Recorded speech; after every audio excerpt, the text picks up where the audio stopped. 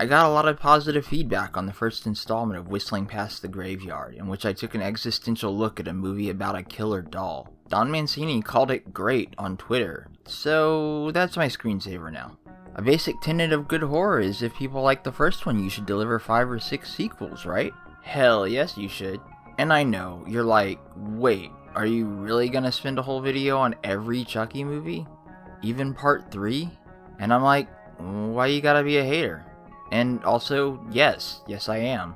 There really is something to be said about each of these movies, and a larger point to be made about the series as a whole that I'll get to in time. But as for Child's Play 2 in particular, we're going to get into what makes a good first sequel, beginning with giving your audience more of what they liked about the first one, without shamelessly pandering to them. You definitely do not want to do that.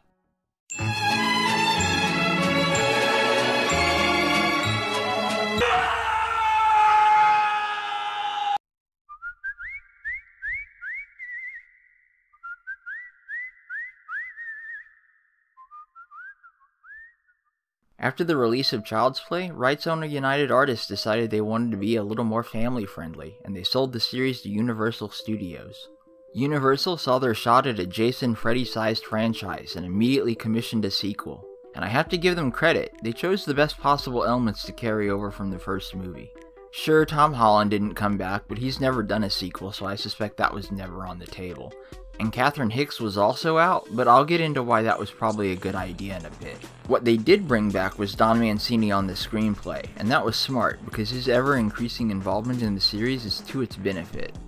Alex Vincent? Hey, want to hear me say your name backwards? Kyle. Also back and still adorable, check. But of course what everyone really wanted was more Chucky. Lots more Chucky. With Kevin Yeager pulling the strings again and Brad Dourif doing the voice work, Chucky is front and center from the get-go this time. That's something common in horror sequels. See, in first installments, the monster is teased out because for most people there's nothing scarier than what they don't know or understand. But by the end of the movie, exceptions notwithstanding, the monster has been fully revealed and the metaphorical genie is out of the bottle. Note, sometimes the literal genie is out of the bottle.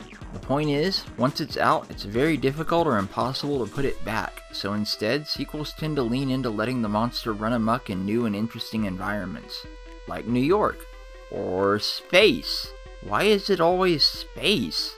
So the very first thing we see is Chucky's charred and decapitated corpse being restored by PlayPals, the company that makes the good guy doll. They're basically OCP meets Mattel. They're the sort of soulless corporation we saw a lot of in movies at the time, and they're eager to show their shareholders that their product doesn't randomly murder babysitters.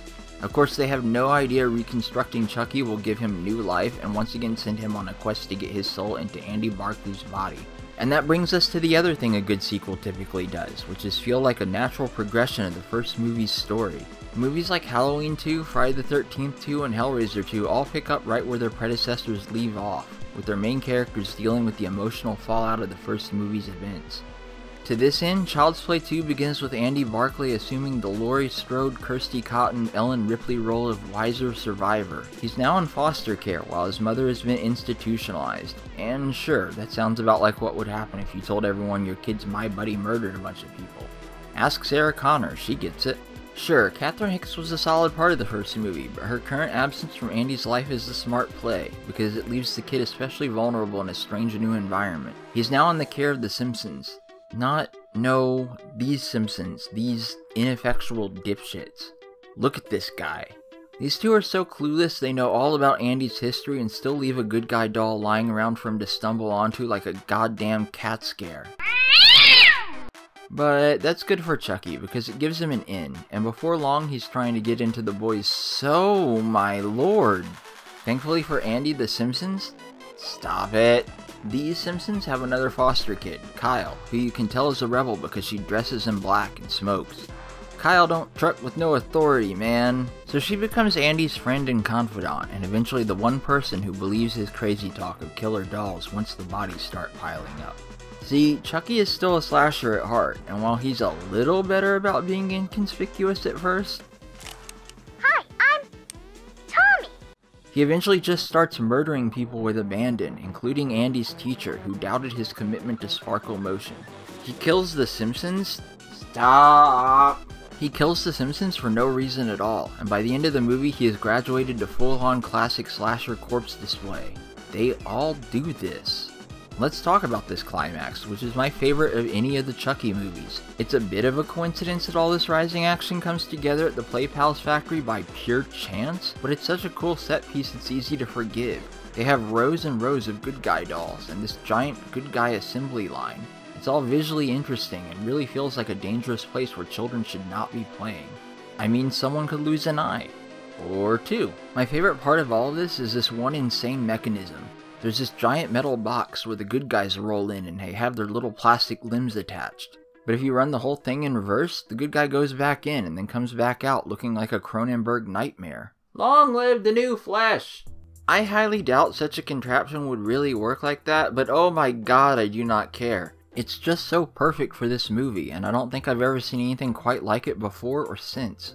It's amidst all this impressive set design that Chucky finally gets a few uninterrupted moments in which to play hide the soul. And wouldn't you know it doesn't work. He's been in his doll body too long, so he's trapped there, and he is super not happy about it. Andy is now utterly expendable, so Chucky tries to murder him and Kyle all over this conveyor belt. As I mentioned earlier, the first installment of a horror series will often go whole hog with the monster in the third act, and Child's Play delivered with a nigh indestructible Chucky. He was burned and shot to pieces before finally biting it. Child's Play 2 sought to one-up that without repeating itself by having him disarmed, armed, shoved into the Cronenberg box, dipped, and exploded. It's all wildly fantastic. I would argue this is one of my favorite climaxes in slasher history. If nothing else, you have to respect that it doesn't feel cheap or half-assed.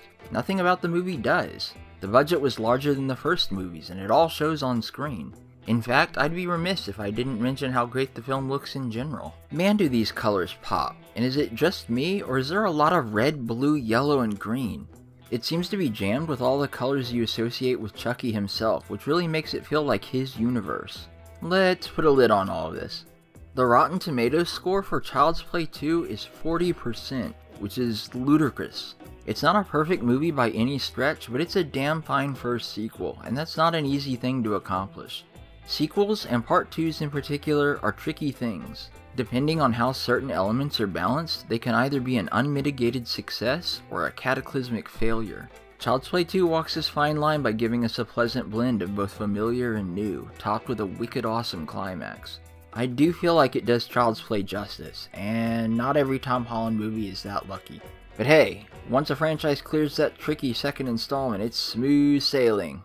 Nobody's ever messed up a third installment. Don't fuck with the Chuck!